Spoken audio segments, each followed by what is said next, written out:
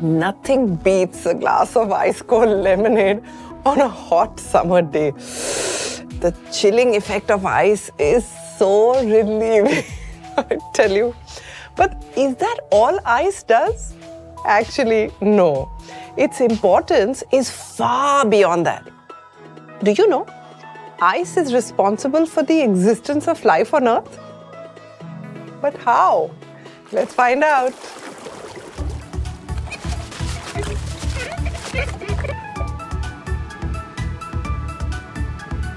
Ice is quite a unique substance. Notice, when I push these cubes down, they come right back up to the surface, don't they? That's unusual actually, because solids are usually denser than their liquid counterparts. So most of the time they would sink if placed in their liquid form. But ice, despite being a solid form of water, floats on it.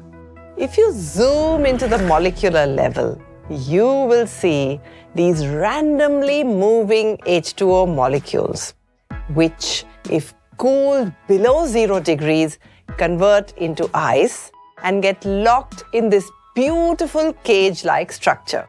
We have an entire video explaining how this happens, so do check it out. Now, let's observe what happened during the cooling. As the temperature falls, the randomly moving H2O molecules slow down, start coming closer, and occupy less space. As a result, the density of water increases.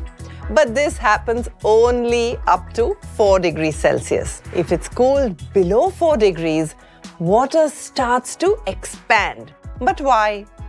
Remember that cage-like structure of ice? As the temperature dives below 4 degrees Celsius, water comes close to its freezing point. So its molecules try to arrange themselves in that cage-like manner.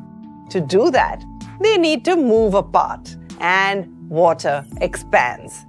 That is why water below 4 degrees is less dense and tends to float over warmer water. At 0 degrees and below, these molecules successfully form the cage-like structures, and water has changed into ice.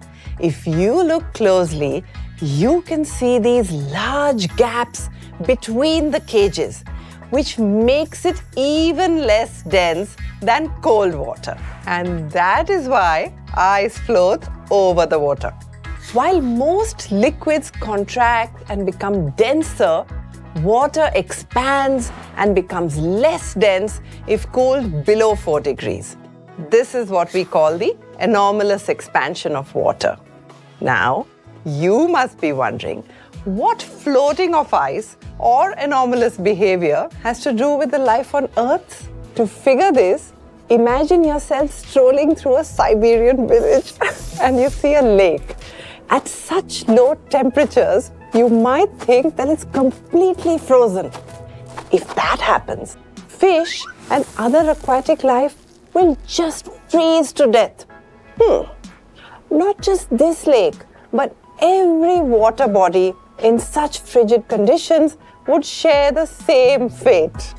Luckily for fish, that doesn't happen, because as the temperature of water starts to fall below 4 degrees, its anomalous behavior kicks in, causing less dense, colder water to float on the surface, where it further cools down to form ice. Ice, being less dense, floats and covers the water body like a blanket. It is also a poor conductor of heat, so a thick layer of ice on top insulates the underlying water from the frigid atmosphere. This way, the ice layer on top prevents the water body from freezing. So the water underneath remains liquid and aquatic creatures happily survive beneath this icy guardian angel. That is how ice is responsible for the existence of all aquatic life. But not just aquatic. Polar ice caps at the North and South poles are nothing but massive ice blocks floating over the water.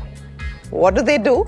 They reflect most of the solar radiation into space and they regulate the Earth's temperature. In their absence, Earth would become so hot that life would not be possible on it.